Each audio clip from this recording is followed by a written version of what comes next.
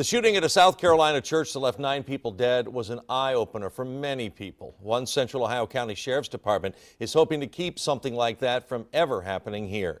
NBC4's Mike Bowersock live in Lancaster tonight with more on a special training course meant to keep local churches safe. Mike?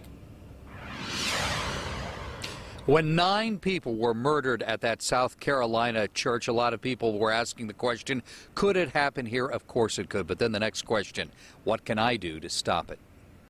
It's a concept that would have been unthinkable not that long ago. What to do if your place of worship becomes a battleground.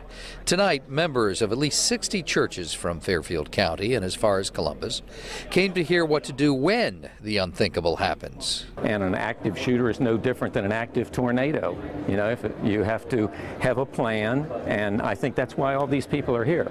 They want to develop a plan to do the right thing. Everything from armed guards to an unarmed group of volunteers to an evacuation plan was discussed. Whatever the plan, the experts say at least have a plan. Still is rare, but the rate of increase is among the worst of all places that are where active shooting is taking place.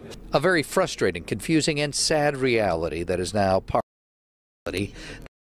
Be a killing ground. Whoever thought that the schools we would have to do these kind of educational programs in schools for the staff and students. Now we're at churches.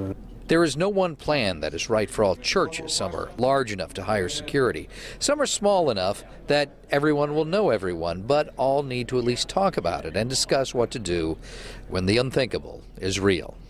We always took for granted that God would protect us when we came through the doors of the church, and we're understanding now that He may call us home a little bit sooner. More than 200 people here tonight. One of the ideas, should parishioners be arming themselves? We're live in Lancaster. I'm Mike Bowersock, NBC4.